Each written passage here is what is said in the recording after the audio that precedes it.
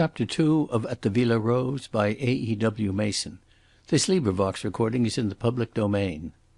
Chapter 2 A Cry for Help. It was on a Monday evening that Ricardo saw Harry Wethermill and the girl Celia together. On the Tuesday he saw Wethermill in the rooms alone and had some talk with him. Wethermill was not playing that night, and at about 10 o'clock the two men left the Villa des Fleurs together. "Which way do you go?" asked Wethermill. "Up the hill to the Hotel Majestic," said Ricardo. "We go together then. I too am staying there," said the young man, and they climbed the steep streets together. Ricardo was dying to put some questions about Wethermill's young friend of the night before, but discretion kept him reluctantly silent. They chatted for a few moments in the hall upon indifferent topics, and so separated for the night. Mr. Ricardo, however, was to learn something more of Celia the next morning, for while he was fixing his tie before the mirror Wethermill burst into his dressing room. Mr. Ricardo forgot his curiosity in the surge of his indignation.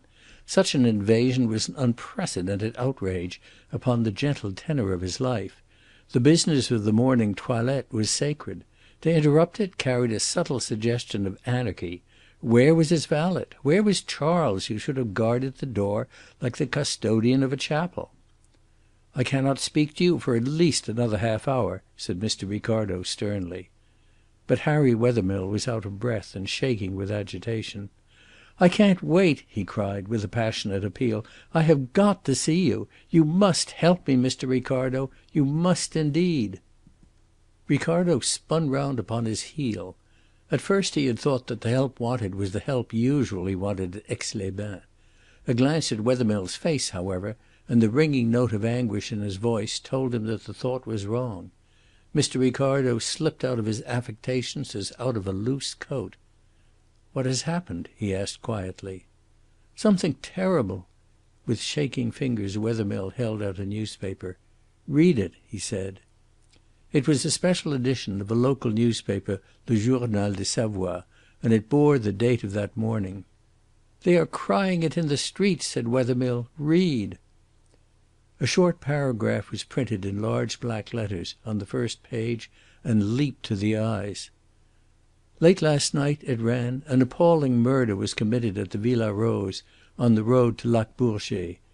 Madame Dauvray, an elderly rich woman who was well known at Aix and had occupied the villa every summer for the last few years, was discovered on the floor of her salon, fully dressed and brutally strangled, while upstairs her maid, Helene Vauquier, was found in bed, chloroformed, with her hands tied securely behind her back. At the time of going to press she had not recovered consciousness, but the doctor, Émile Pétain, is in attendance upon her, and it is hoped that she will be able shortly to throw some light on this dastardly affair. The police are properly reticent as to the details of the crime, but the following statement may be accepted without hesitation. The murder was discovered at 12 o'clock at night by the sergent de ville Perrichet, to whose intelligence more than a word of praise is due, and it is obvious from the absence of all marks upon the door and windows that the murderer was admitted from within the villa. Meanwhile Madame Dauvray's motor car has disappeared, and with it a young Englishwoman who came to Aix with her as her companion. The motive of the crime leaps to the eyes. Madame Dauvray was famous in Aix for her jewels, which she wore with too little prudence. The condition of the house shows that a careful search was made for them, and they have disappeared. It is anticipated that a description of the young Englishwoman, with a reward for her apprehension, will be issued immediately. And it is not too much to hope that the citizens of Aix, and indeed of France, will be cleared of all participation in so cruel and sinister a crime. Ricardo read through the paragraph with a growing consternation and laid the paper upon his dressing table. "It is infamous!" cried Wethermill passionately. "The young Englishwoman is, I suppose, your friend Miss Celia?" said Ricardo slowly. Wethermill started forward. "You know her then?" he cried in amazement. "No, but I saw her with you in the rooms. I heard you call her by that name." "You saw us together!" exclaimed Wethermill. "Then you can understand how infamous the suggestion is." But Ricardo had seen the girl half an hour before he had seen her with Harry Wethermill. He could not but vividly remember the picture of her as she flung herself on to the bench in the garden in a moment of hysteria and petulantly kicked a satin slipper backwards and forwards against the stones. She was young, she was pretty, she had a charm of freshness, but, strive against it as he would, this picture in the recollection began more and more to wear a sinister aspect. He remembered some words spoken by a stranger. "She is pretty, that little one. It is regrettable that she has lost." Mr. Ricardo arranged his tie with even a greater deliberation than he usually employed. "And Madame Dauvray?" he asked. "She was the stout woman with whom your young friend went away?" "Yes," said Wethermill. Ricardo turned round from the mirror. "What do you want me to do?" "Hanaud is at Aix. He is the cleverest of the French detectives. You know him. He dined with you once." It was Mr. Ricardo's practice to collect celebrities round his dinner table, and at one such gathering Hanaud and Wethermill had been present together. "You wish me to approach him?" "At once." "It is a delicate position," said Ricardo. "Here is a man in charge of a case of murder, and we are quietly to go to him—" To his relief Wethermill interrupted him. "No, no," he cried. "He is not in charge of the case. He is on his holiday. I read of his arrival 2 days ago in the newspaper. It was stated that he came for rest. What I want is that he should take charge of the case." The superb confidence of Wethermill shook Mr. Ricardo for a moment, but his recollections were too clear. "You are going out of your way to launch the acutest of French detectives in search of this girl? Are you wise, Wethermill?" Wethermill sprang up from his chair in desperation. "You, too, think her guilty. You have seen her. You think her guilty, like this detestable newspaper, like the police." "Like the police?" asked Ricardo sharply. "Yes," said Harry Wethermill sullenly. "As soon as I saw that rag I ran down to the villa. The police are in possession. They would not let me into the garden. But I talked with one of them. They, too, think that she let in the murderers." Ricardo took a turn across the room. Then he came to a stop in front of Wethermill. "Listen to me," he said solemnly. "I saw this girl half an hour before I saw you. She rushed out into the garden. She flung herself onto a bench. She could not sit still. She was hysterical. You know what that means. She had been losing. That's point number one." Mr. Ricardo ticked it off upon his finger. "She ran back into the rooms. You asked her to share the winnings of your bank. She consented eagerly. And you lost. That's point number two. A little later, as she was going away, you asked her whether she would be in the rooms the next night, yesterday night, the night when the murder was committed. Her face clouded over. She hesitated. She became more than grave. There was a distinct impression as though she shrank from the contemplation of what it was proposed she should do on the next night. And then she answered you, 'No, we have other plans.' That's number three." And Mr. Ricardo ticked off his third point. "Now," he asked, "do you still ask me to launch Hanaud upon the case?" "Yes, and at once," cried Wethermill. Ricardo called for his hat and his stick. "You know where Hanaud is staying?" he asked. "Yes," replied Wethermill, and he led Ricardo to an unpretentious little hotel in the centre of the town. Ricardo sent in his name, and the two visitors were immediately shown into a small sitting room where Monsieur Hanaud was enjoying his morning chocolate. He was stout and broad shouldered, with a full and almost heavy face. In his morning suit at his breakfast table he looked like a prosperous comedian. He came forward with a smile of welcome, extending both his hands to Mr. Ricardo. "Ah, my good friend," he said, "it is pleasant to see you. And Mr. Wethermill!" he exclaimed, holding out a hand to the young inventor. "You remember me, then?" said Wethermill gladly. "It is my profession to remember people," said Hanaud with a laugh. "You were at that amusing dinner party of Mr. Ricardo's in Grosvenor Square." "Monsieur," said Wethermill, "I have come to ask your help." The note of appeal in his voice was loud. Monsieur Hanaud drew up a chair by the window and motioned to Wethermill to take it. He pointed to another with a bow of invitation to Mr. Ricardo. "Let me hear," he said gravely. "It is the murder of Madame Dauvray," said Wethermill. Hanaud started. "And in what way, monsieur," he asked, "are you interested in the murder of Madame Dauvray?" "Her companion," said Wethermill. "The young English girl. She is a great friend of mine." Hanaud's face grew stern. Then came a sparkle of anger in his eyes. "And what do you wish me to do, monsieur?" he asked coldly. "You are upon your holiday, Monsieur Hanaud.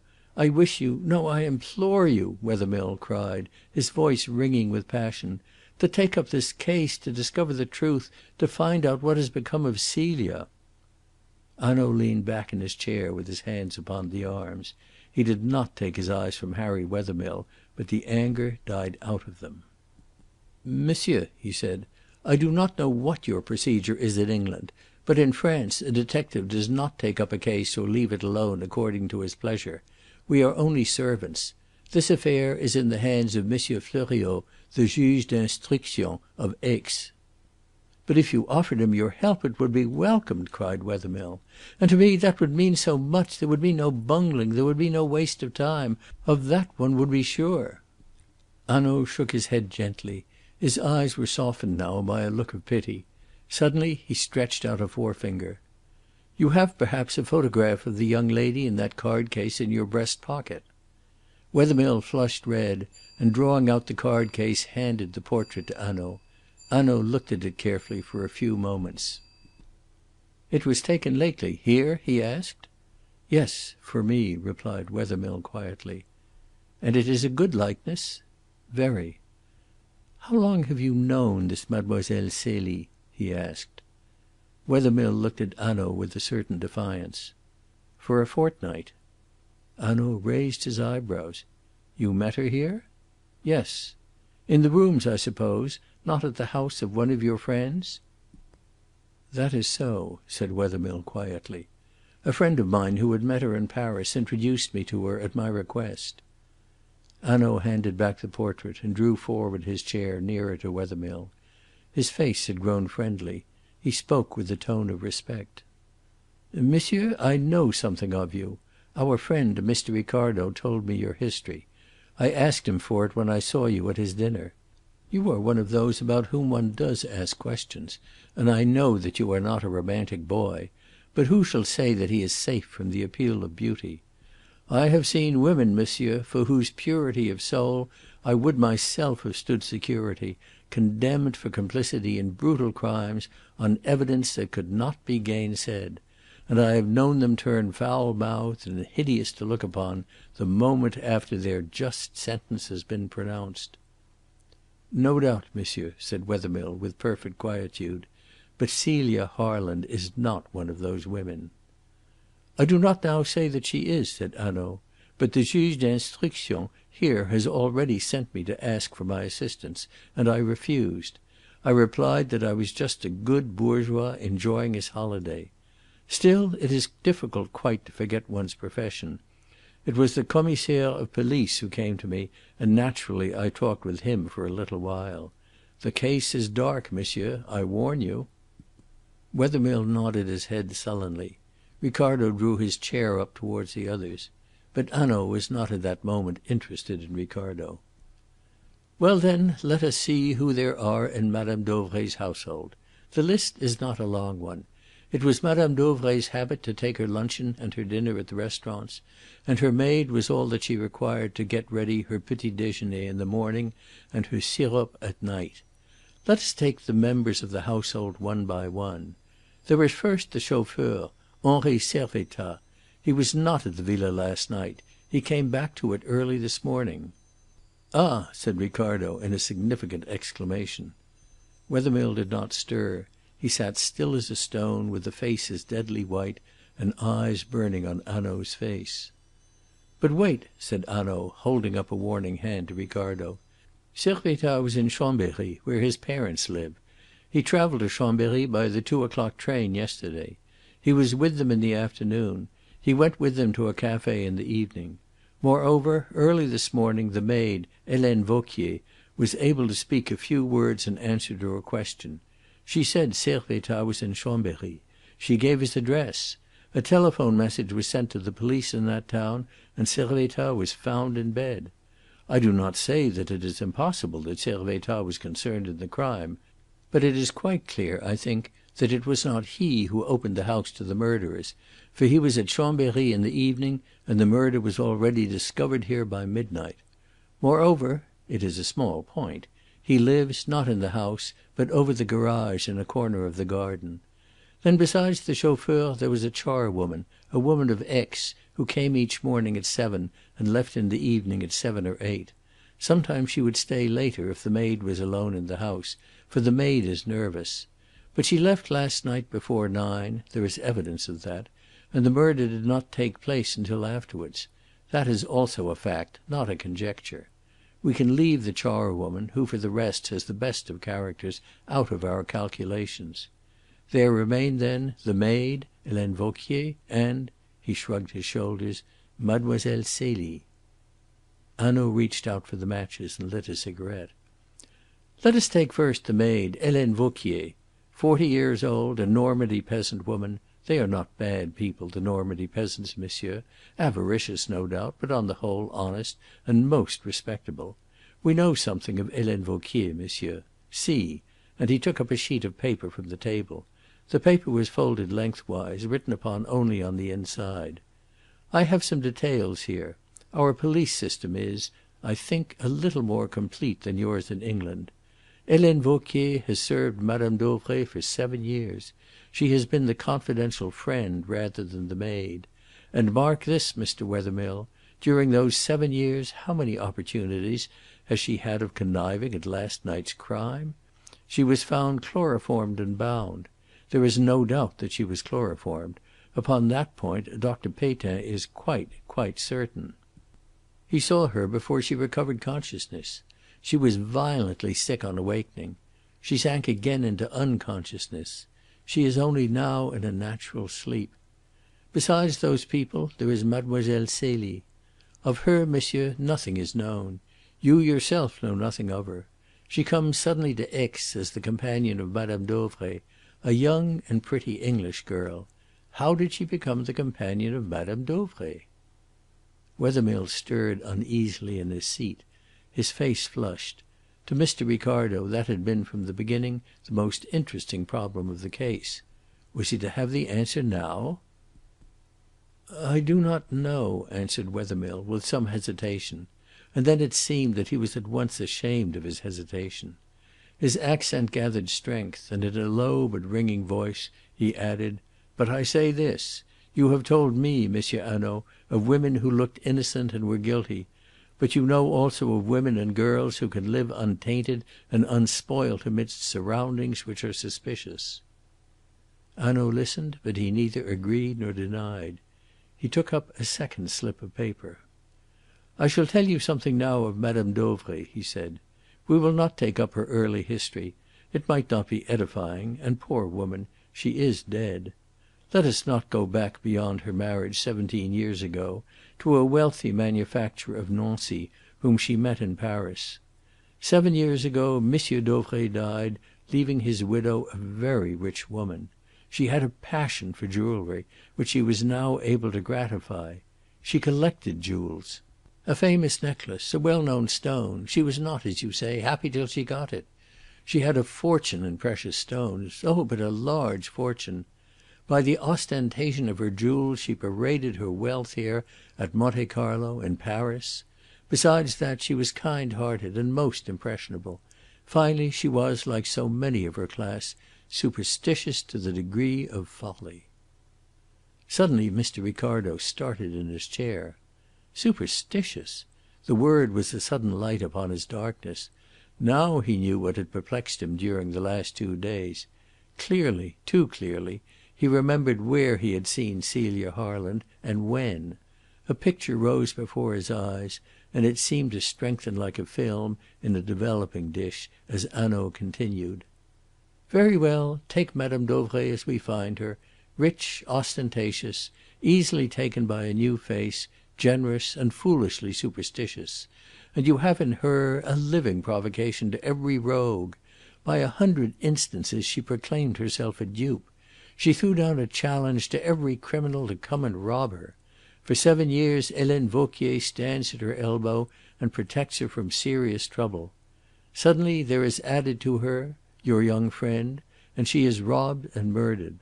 And follow this, Mr. Wethermill our thieves are, I think, more brutal to their victims than is the case with you." Wethermill shut his eyes in a spasm of pain, and the pallor of his face increased. "Suppose that Celia were one of the victims!" he cried in a stifled voice. Hanaud glanced at him with a look of commiseration. "That perhaps we shall see," he said.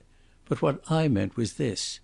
A stranger like Mademoiselle Celie might be the accomplice in such a crime as the crime of the Villa Rose, meaning only robbery. A stranger might only have discovered too late that murder would be added to the theft." Meanwhile, in strong clear colours, Ricardo's picture stood out before his eyes. He was startled by hearing Wethermill say in a firm voice: "My friend Ricardo has something to add to what you have said." "I?" exclaimed Ricardo. How in the world could Wethermill know of that clear picture in his mind? "Yes, you saw Celia Harland on the evening before the murder." Ricardo stared at his friend. It seemed to him that Harry Wethermill had gone out of his mind. Here he was corroborating the suspicions of the police by facts, damning and incontrovertible facts. "On the night before the murder," continued Wethermill quietly, "Celia Harland lost money at the baccarat table. Ricardo saw her in the garden behind the rooms, and she was hysterical. Later on that same night he saw her again with me, and he heard what she said. I asked her to come to the rooms on the next evening yesterday, the night of the crime and her face changed, and she said, 'No, we have other plans for to morrow. But the night after I shall want you.'" Hanaud sprang from his chair. "And you tell me these two things?" he cried. "Yes," said Wethermill. "You were kind enough to say to me I was not a romantic boy. I am not. I can face facts." Hanaud stared at his companion for a few moments. Then, with a remarkable air of consideration, he bowed. "You have won, monsieur," he said. "I will take up this case. But," and his face grew stern, and he brought his fist down upon the table with a bang, "I shall follow it to the end now, be the consequences bitter as death to you." "That is what I wish, monsieur," said Wethermill. Hanaud locked up the slips of paper in his letter case. Then he went out of the room and returned in a few minutes. "We will begin at the beginning," he said briskly. "I have telephoned to the depot. Perrichet, the sergent de ville who discovered the crime, will be here at once. We will walk down to the villa with him, and on the way he shall tell us exactly what he discovered and how he discovered it. At the villa we shall find Monsieur Fleuriot, the juge d'instruction, who has already begun his examination, and the commissaire of police. In company with them we will inspect the villa. Except for the removal of Madame Dauvray's body from the salon to her bedroom and the opening of the windows, the house remains exactly as it was." "We may come with you?" cried Harry Wethermill eagerly. "Yes, on one condition, that you ask no questions and answer none unless I put them to you. Listen, watch, examine, but no interruptions." Hanaud's manner had altogether changed. It was now authoritative and alert. He turned to Ricardo. "You will swear to what you saw in the garden and to the words you heard?" he asked. "They are important." "Yes," said Ricardo. But he kept silence about that clear picture in his mind, which seemed to him no less important, no less suggestive. The Assembly Hall at Leamington, a crowded audience chiefly of ladies, a platform at one end on which a black cabinet stood. A man, erect and with something of the soldier in his bearing, led forward a girl, pretty and fair-haired, who wore a black velvet dress with a long sweeping train. She moved like one in a dream. Some half-dozen people from the audience climbed onto the platform, tied the girl's hands with tape behind her back, and sealed the tape. She was led to the cabinet and, in full view of the audience, fastened to a bench. Then the door of the cabinet was closed, the people upon the platform descended into the body of the hall, and the lights were turned very low. The audience sat in suspense, and then abruptly in the silence and the darkness there came the rattle of a tambourine from the empty platform. Rappings and knockings seemed to flicker round the panels of the hall, and in the place where the door of the cabinet should be there appeared a splash of misty whiteness. The whiteness shaped itself dimly into the figure of a woman. A face, dark and Eastern, became visible, and a deep voice spoke in a chant of the Nile and Antony. Then the vision faded, the tambourines and the cymbals rattled again, the lights were turned up, the door of the cabinet thrown open, and the girl in the black velvet dress was seen fastened upon the bench within. It was a spiritualistic performance at which Julius Ricardo had been present 2 years ago. The young, fair-haired girl in black velvet, the medium, was Celia Harland. That was the picture which was in Ricardo's mind, and Hanaud's description of Madame Dauvray made a terrible commentary upon it. Easily taken in by a new face, generous and foolishly superstitious, a living provocation to every rogue. Those were the words, and here was a beautiful girl of 20 versed in those very tricks of imposture which would make Madame Dauvray her natural prey. Ricardo looked at Wethermill, doubtful whether he should tell what he knew of Celia Harland or not, but before he had decided a knock came upon the door. "Here is Perrichet," said Hanaud, taking up his hat. "We will go down to the Villa Rose." CHAPTER III